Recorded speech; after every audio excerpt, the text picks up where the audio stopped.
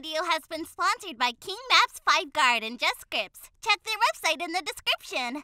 Hello everyone, welcome to Zexus development. In this video, we are going to install a cartridge system, or we can say a reload system for our tasers into our FiveM server. So as you can see over here, we can use tasers unlimited time as we want. We can even use tasers non-stop, unlimited time, without any requirement of reloading. So we are going to fix this in this video. So yes guys, without any further ado, let's get to the installation process. So this is the script which you are going to install into a FiveM server. I'll put the link in the description below. You just have to scroll down over here. Then click on this GitHub link. After that, click on code and download the script. After downloading it, we just need to extract the file into our FiveM resource folder. So I'll be extracting it over here. Just like this. Now rename the file and remove the main from the name. Now open the file. Go to images. Then copy this image from here.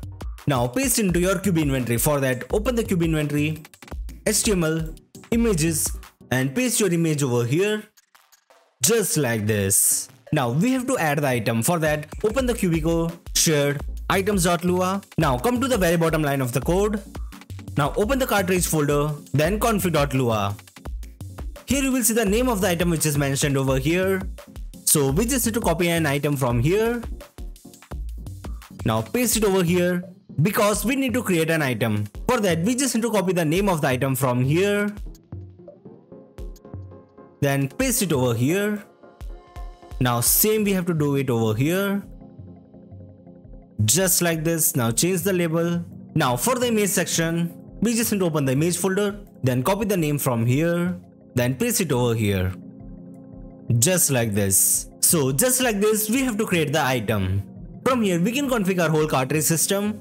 On the framework section, we just need to keep it on auto, and we can configure the spam cooldown system from here. So I'll be keeping it default for now. And from here, you can configure the amount of shots which you will get when you reload your taser. So I'll be keeping it default for now. So yes guys, that's it for the installation part. Now let's start the server. So we are in a server now. Now let's check out our taser.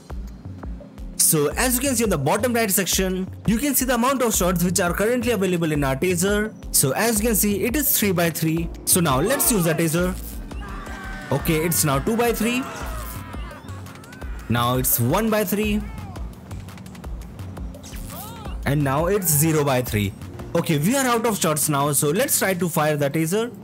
So as you can see, it is not possible to fire because we don't have any shots left. So let's check out our cartridge.